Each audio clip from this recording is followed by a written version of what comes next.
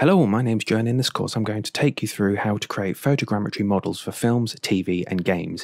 If you find this helpful, please like and subscribe and hit that bell for more videos, and don't forget to check out my website 3dassetlibrary.com for Unreal and Unity Engine assets. Also, if you find this helpful, please check out my Patreon below for exclusive content relating to photogrammetry, game. So in this section we're going to talk about exporting our model. One thing I'm going to say is that I'm going to show you how to basically in the next part, how to activate the products free trial. The only reason I didn't do that from the off was because that then basically turns your demo mode into a full 30-day product trial. Obviously, if you want to continue perfecting this over and over again before you export a model, don't activate it. There's no need to yet, because all you're going to do is waste, you could waste 10 days doing that, and then you're left with 20 days of your trial. So if you want to continue just trying your own photos and getting it to this stage, etc., don't activate it yet. But if you're ready to export your model and then do some little bits and bobs here, obviously do feel free to activate the trial, which I'll show you how to do in the next section. I just thought I'd put that here as a little warning, or not warning, but a heads up, just so you know. So what we're going to do first is install Blender.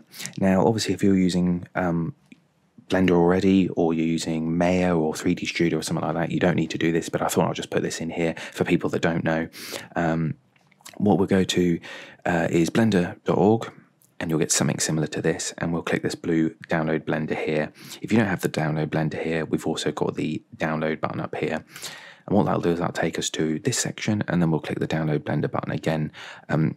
If we drop this down, you've also got different versions for different chip types and operating systems here. So what you want to do is, when we've downloaded that, you'll install it and just follow the install, and then you'll get something, when you open Blender, you'll get something that's similar to this.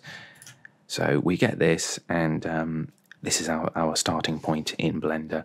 I've tried to reset my Blender back to factory default so that we keep ours as similar as possible, but there might be slight differences, because obviously I've tried to customize mine in such a way, keystrokes, etc., that it's suitable for me. But again, I've tried to get it back to defaults for us. So what we want to do first is left click and drag to select all our stuff, and you'll see here it's highlighted it, and it's highlighted it over here in the scene collection.